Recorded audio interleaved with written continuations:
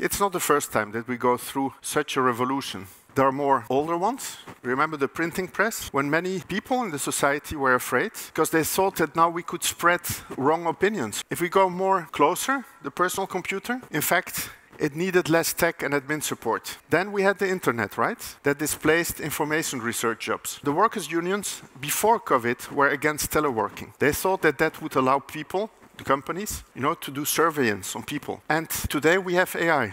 It's a new revolution. Of course, will it destroy jobs? Will it do misinformation? Will it even make our human existence not available anymore? We feel like another more intelligent something is going to exist. And this thing that we were more intelligent and that therefore we were dominating the world, maybe that does not apply anymore. They interviewed several thousand of people and asked them whether they were afraid of internet. Who do you think is most afraid?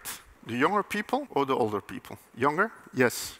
It's the younger. And why is that? Because in fact, the older people, they remember this. They know that it's not the first time it happened, right? Everybody speaks about productivity and efficiency. That's the first level, right? But we're forgetting probably two other things that AI can do for companies. New services, the fact that you could give a new experience even to clients, something that didn't exist before, and even new business models. Don't think just about productivity, think about new services, customer experience, and new business models.